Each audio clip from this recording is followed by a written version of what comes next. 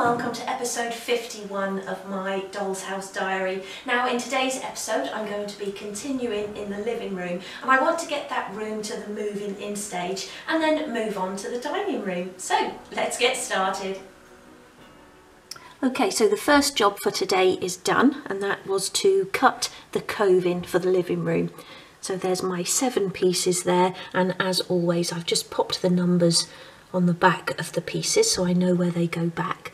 With some pieces obviously it's obvious like where your longer pieces go, but when you're sort of cutting smaller pieces to go around a chimney breast, for example, it's a good idea just to pop the numbers on, and I sort of work, you know, clockwise around the room, and then when you've painted them and come to fit them you'll know where they go. Again, I'm not going to go into too much detail with the coving because I have done a separate video on cutting coving, but just my main top tip is when you put your coving into your mitre block is to picture the top of the mitre block as your ceiling, and if you think that butts up against the ceiling then you'll get a good idea of where your mitre needs to go and which way around it needs to go. But like I say, if you're just starting out with your coving, do take a look at that other video, and I'll try to remember to link to it at the end. And I'm sure you know by now, but when I sort of first started working on my doll's house and came to do the coving, I got into a real mess with it because I just couldn't figure out once I got back to the cutter which way round the mitres should go. And it can be quite tricky. Okay, so I'm going to get these pieces out of here now, take them back into the craft room, and now start cutting the skirting board. So I've just brought the coving back into my craft room. Spotted the little deer having some birdseed out there. Now I think this is the baby that was actually born in the garden last year. I think she's seen me. And if you can see, just sort of behind her there's a bit of a hole in the hedge, and that's where she sort of dashes off to when she hears a noise or when a car goes past or something. But whenever she's out there I like to just sort of stop and watch, because I think it's so lovely to see. I remember when we first moved here we sort of started exploring the woods at the back, and we saw sort of 3 or 4 of them, and we were so amazed by it because we'd never been that close to them. So to think of them actually coming into our back garden, we do feel rather privileged, I'd say.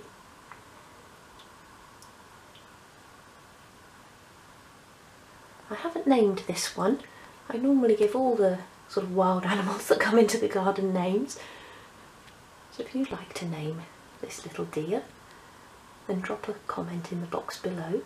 And this is a female, and you can tell the males because they have those little horns on the front of their heads.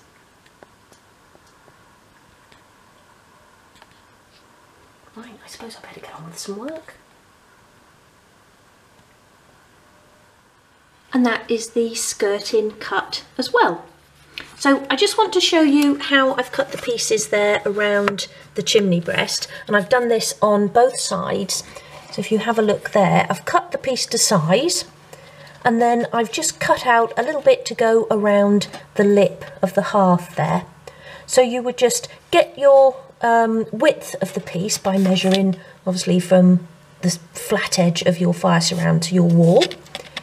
Do your mitre at this end, and then you'd go back in and do a little measurement for the height and a little measurement for the depth, and then just cut that little square corner out, and it just finishes it off really nicely.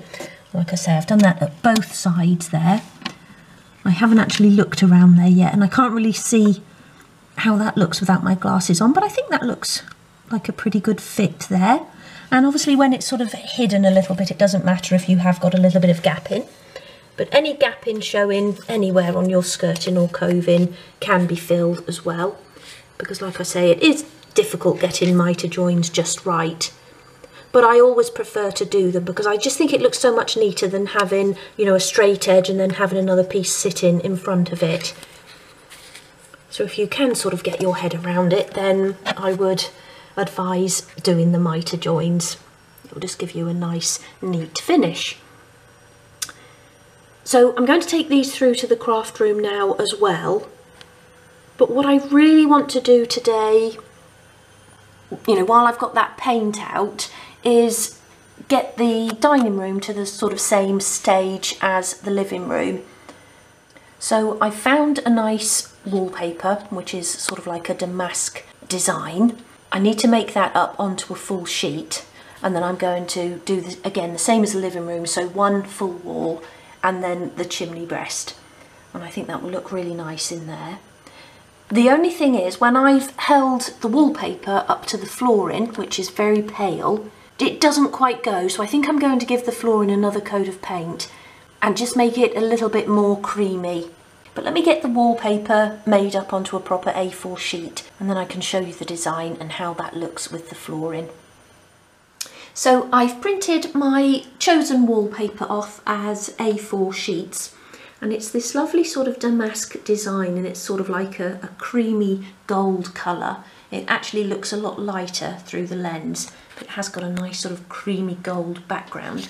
But if I just sort of bring that over to the doll's house and just lay that there on the floor, let me just get the light again. That looks a little bit shadowy in there. Oops. In fact, I don't think you can actually tell with the light on either. But the floor is quite pale and the wallpaper is sort of quite creamy, so they don't quite match. So what I am going to do is do another coat of the natural calico paint on the floor. Is that better? Yeah, I think you can see a little bit better there. I'll do another coat of the natural calico paint on the floor and probably not sand it back this time. So that will be the same colour as the walls, but then I am going to be having a lovely big rug in the centre there, and we'll have a nice big sort of cream rug. Maybe do like a damask design on there as well. So that will actually be my next job before I obviously apply the wallpaper and then paper the chimney breast as well. So I've just put a little bit of masking tape there at the bottom of each door surround, just so I don't get the paint on the door there. And then I'll be careful around the rest of the room, but if I do get a little bit on the walls at the bottom there, I've got my skirting board to cover it, so that's not too much of a disaster. And I'm going to be using the natural calico emulsion again for the floor. So this room will be sort of very neutral colour scheme, and then the sort of beigey gold wallpaper, and then the pops of colour will come in the form of the blue and white china that I'm going to be having quite a bit of in here on the dresser, which will stand on that back wall, and then dotted around the room as well. Always start at the back and go across, even though it's tempting to sort of follow your floorboards towards the front, but this way you're not going to put your arm into the paint.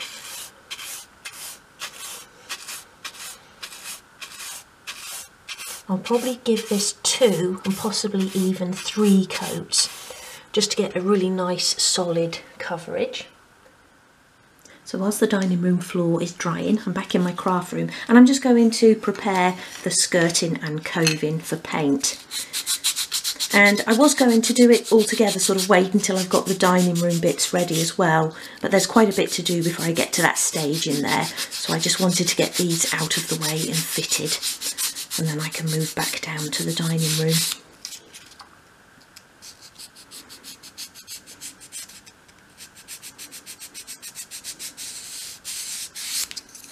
Once you've sanded, always get rid of your sanding dust, and you can do that just by using a soft paintbrush.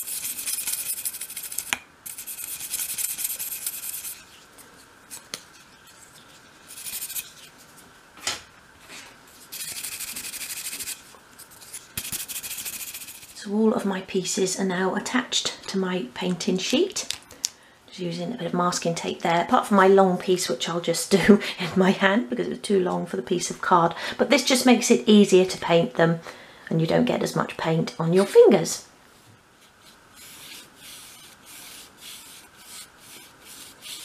And again, I'll probably do 2 coats of the natural calico on these pieces. And I really can't wait to get these fitted and get the living room to the moving in stage.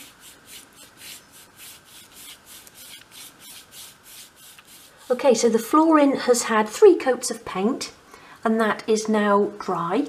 Now if you can see that sort of slightly darker strip there, that's just where I've used the random unfinished flooring, and it's made from different types of wood, so sometimes if you're using a lighter paint rather than a dark wood stain or varnish, then you will be able to see the odd strip or see the colour of the odd strip beneath your paint. But because of where it's positioned, and I'm going to have a unit at the back or a dresser at the back and then a large rug over the rest of the floor, I'm not too worried about that. But if it was somewhere visible, then I would probably sand that back and use a bit of primer and then go in with the colour again. But otherwise I'm really happy with that. So my skirting and coving pieces are all now dry, and I'm going to begin by fitting the coving. So I've just put a bit of kitchen towel on the floor there, just to protect the floor from any glue splashes. And I've laid the coving around the room in numbered order. Okay, so let's make a start. Okay, so that's the coving fitted. And I always love seeing it around the chimney breast because I think it looks really nice, framing the top of the chimney breast there. And there will be a little bit of filling to do and touching up of paint. But what I want to do now is to get the skirting fitted, and that's the skirting done as well. And I'm really pleased with how it all looks. Again, a little bit of filling and repainting to do on the skirting. And this is now dry, but I've just left this piece of masking tape here to show you what I've done. When I put the skirting in place, this end kept sort of pushing itself forwards. And I think that's because there was a rough section on the wall under there. Must have been filler or, you know, some of the wood that I'd pulled away when I removed the last lot of skirting board. So no matter how much I sort of pressed here, this kept pinging forward. So just a little bit of masking tape to hold it into place, and just make sure you don't get that on your wallpaper. But any paint that it sort of pulls up like it's done there, I can just touch that up when I go around tomorrow with the filler. And another thing I find that you notice, or that happens when you're sort of holding bits into place, is that you spot little things in other rooms or in the room that you're working in. So I've just noticed there's a floorboard that's lifting up here, and that's obviously where I've put too much wood dye underneath it and it's loosened the self-adhesive backing. So I need to stick that down. A couple of other sort of little bits I've noticed around the edge. A little bit of paper coming out there that I'll need to trim off, and the ends of these pieces of coving will all need painting. We know that this will all need tidying up along the front edges. I'll probably leave all of these sort of edge bits until the end and then go around and sort of touch up all the paint. Any sort of loose bits of paper you can stick down and things like that. But when you are sort of attaching fittings and you're just sort of stood holding the glue or holding them into place until the glue dries, it's a good time to sort of have a good look round and see if there are any bits that you've missed. And obviously I've still got a lot to do in here. But one of the things I was thinking about up here in the guest bedroom, I didn't actually realise until I was sort of stood there with my head almost in the room, that I've got quite a bit of space there between the door and the dressing table. The chair's sort of in the way a little bit at the moment, but I've probably got a good couple of inches in there. So I was thinking of perhaps building a lingerie chest, maybe something with sort of 4 or 5 drawers that will just be a little bit higher than the dressing table, and that will then give us another area to get some colour into that section of the wall. And then I was thinking of having maybe sort of 2 or 3 prints hanging above there. I'm going to make another cushion for the bed, and so another one of the green silk cushions. I've sort of played around with those a little bit, and I'm already crocheting another of those teal green ones to go on the little dressing table chair. Not too keen on that checked one being a sort of cushion at the front, although I have got check in the underblanket and in the pillows at the back there. And I may redo the lamps as well. I think maybe they're sort of a little bit lost back there, being that size, so I might do something a little bit bigger. I'm not sure yet. I'll have a think about that. And I was just thinking about the displays and everything I can do on top of the mantelpiece and on top of this little dresser here, on top of the wardrobe, suitcases, and maybe a travel bag as it's a guest room. Obviously got to make rugs for every room, and that's something else I will be doing as part of this My Doll's House Diary series, and we'll go through the process of actually designing your own and then obviously making them. And the rugs I've made in the past, I've used I think an 18 count canvas and a crewel wool, and I always find them a little bit thick, so I might try to sort of go down a step and see if I can make some finer rugs. But I'm really looking forward to doing those, and the one in the dining room I'll probably copy the wallpaper. I think I said that earlier, but that was just sort of something I was thinking about again as I was stood sort of pressing skirting into place. Lots of things sort of buzz through my head really as I'm doing things like that. Sometimes I just like to sit in front of the doll's house with a cup of tea, just, you know, put a chair right in the centre and just sit and look in each room and just have a think, and you'll be surprised how many ideas you'll come up with. You know, pieces of furniture you can make, decor ideas, all sort of things like that. So if you have a sort of spare 5 minutes, and I know we're all sort of really busy nowadays, but if you do, just pull up a chair, pull up a seat, and just sit with a cup of tea or coffee and have a think.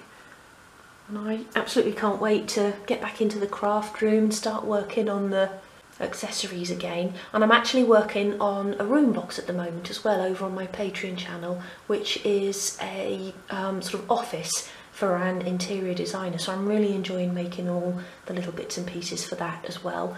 And that's just a little sort of 2-part thing that I'm doing as part of the monthly vlogs, which I call Tea, Biscuits and Doll's House Chatter. And that's tier number 1, and you just sign up for £1 or $1 a month, and you get a video on the 1st of every month. And all of the funds that I get from Patreon help go towards making the videos for Patreon and for YouTube.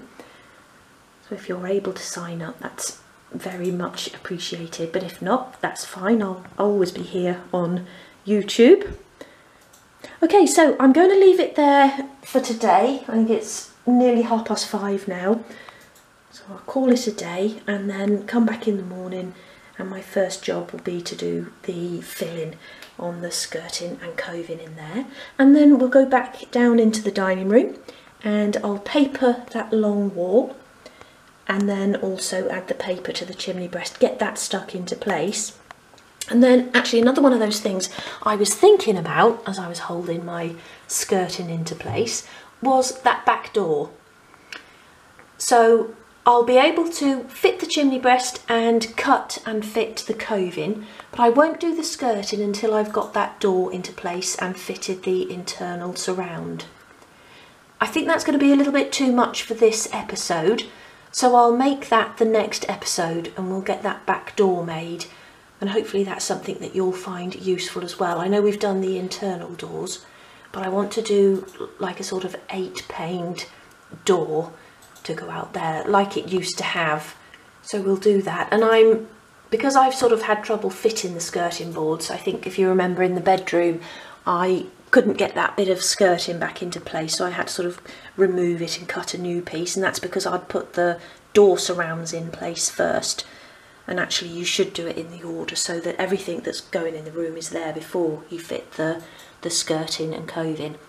So I'll do it the right way around this time. So I'll finish off this episode with sort of getting the dining room as far on as I can. And then the next episode will be that external door. Okay, so have a lovely evening and I'll see you in the morning.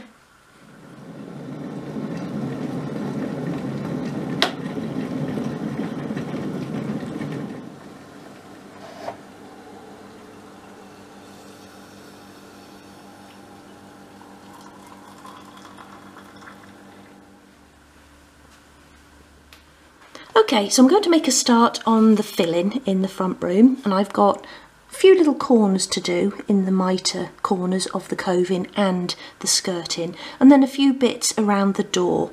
So I want to fill and then go over with the paint once the filler has completely dried. So the filler I'm actually going to be using today is this Ronseal Smooth Finish filler, and this is a brand new pot, and a lot of people ask me which one in particular I use, but I don't think it really matters about the manufacturer, so it doesn't have to be Ronseal, but as long as it says a smooth finish filler or a fine filler or something like that, just something that is going to be fine enough to work into the smaller gaps that you'll get in a doll's house. Okay, so let's get this open and we'll get started. So I just wanted to show you the consistency of this. See how sort of light and fluffy it is? And that's the sort of thing that you want to look for, something that's really going to work into those smaller gaps. Now I'm using this little sort of glue spreader, but you can use any sort of small spreader or a cocktail stick or something like that, something small enough to work it into the gaps. So I've just got a really small bit there on the spatula, and then I'm just going to work it into that first gap.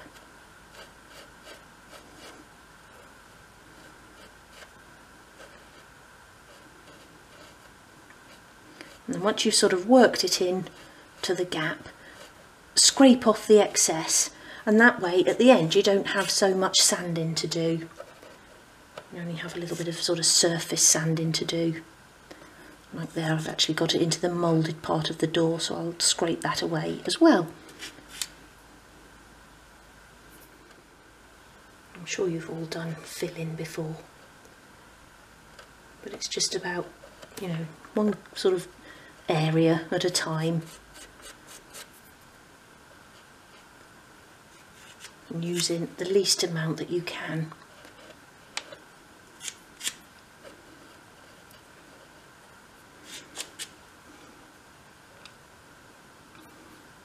Get that other side done.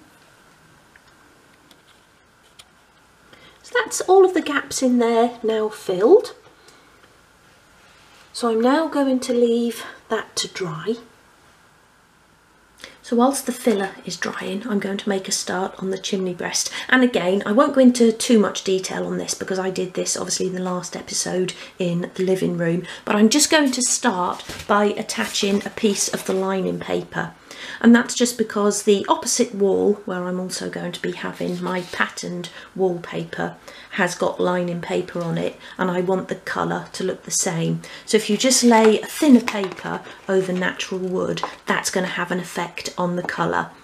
So it will look a sort of slightly different shade. So I always like to apply the paper to the same sort of backing.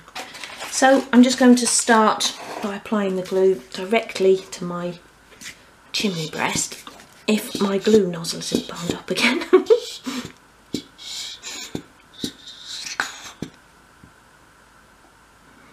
there we go.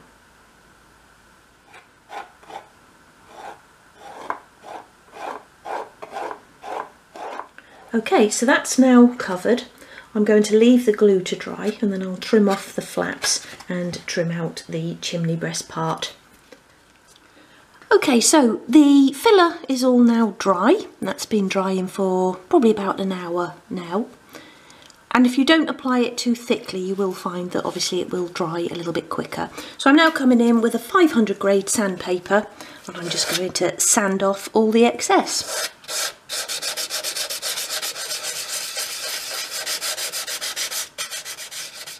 Okay, so that's all of the sanding done as well. Really pleased with how that all looks. So I've got my soft brush there, so I'm going to clear out the kitchen towel now and then brush the floor free of any filler dust, and then I can come in with the paint and touch up all of those areas. So I've touched up the paint as well, and also did a few patches on the walls where there was a little bit of glue or a few marks and things. If ever I'm sort of using a pencil, I always end up getting a bit on the walls, so I painted over a few pencil marks as well. And that room is just about ready now for moving in. I've still got to stick down that bit of floorboard, but I'm really pleased with how that looks. So what I want to do now is get the chimney breast for the dining room papered and also get that main wall papered. Okay, so I'm now going to add the printed wallpaper to my chimney breast, and I've trimmed off the sides that were overhanging, but I'm going to leave that central piece until I've actually applied the printed paper and then cut those out as one piece. And just having a think about which way around the design should go, and I've decided on having it that way around. I think it looks nicer than having the sort of points going upwards like that.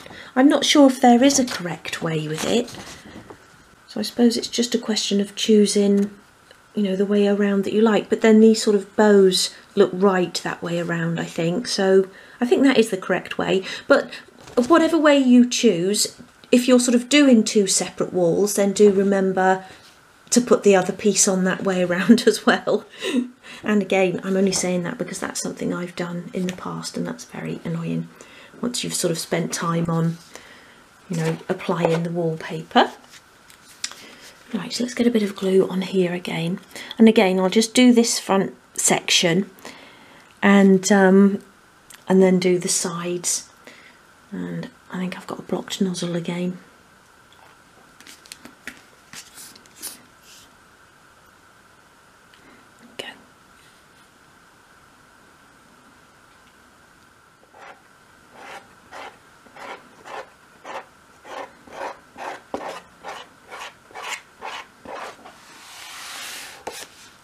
So I'm just smoothing that into place.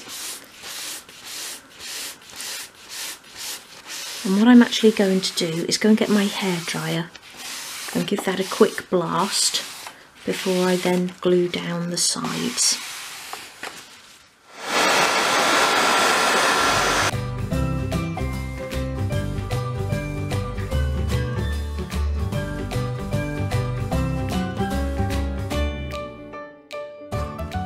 Okay, so that's the sides done as well, and I used the hairdryer on both of those, so they both look nice and smooth.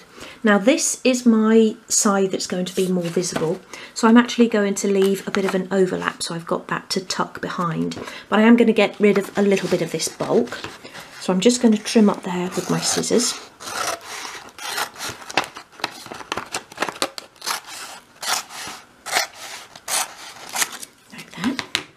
Will be hidden sort of behind that leg.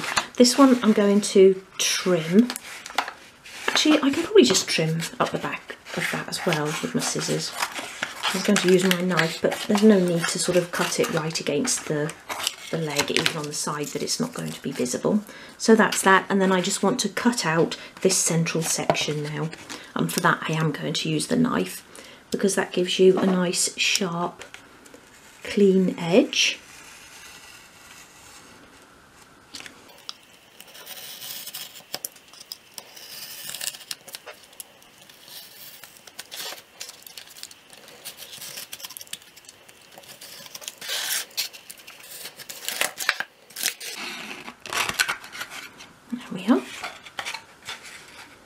Now I did say yesterday about getting the dining room as far forward as I can, but actually I've remembered that I've got to go into town this afternoon, so I'm going to have to leave it there for today.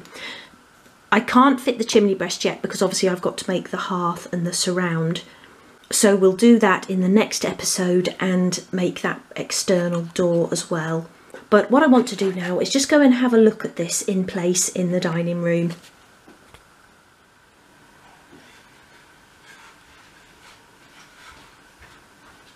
Okay, so it will obviously look a lot different with the hearth in place and the fire surround, but just to give you an idea of the colour scheme in there, I think that looks really nice. And this one actually stands further to this side, so it won't run in alignment with the one above, but it will sort of sit centrally between the door opening and this outer wall. So, as I say, I wanted to get a bit more done this episode, but I'll start the next episode with the wallpapering, so that long wall, and then the finish off the chimney breast so I can get that fitted, so with the hearth and the surround. Then we can do the back door, and then we can do the coving and skirting. So that will all be in the next episode, along with anything else that I can fit in.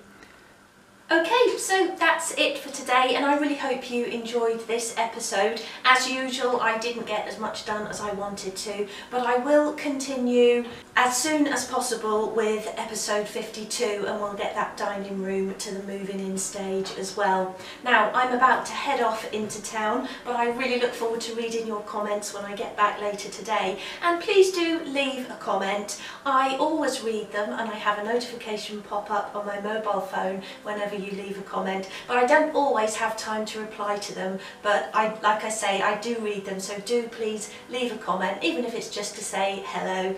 Okay, so that really is it for today. I'll see you again in episode 52. So until then, take care. Bye.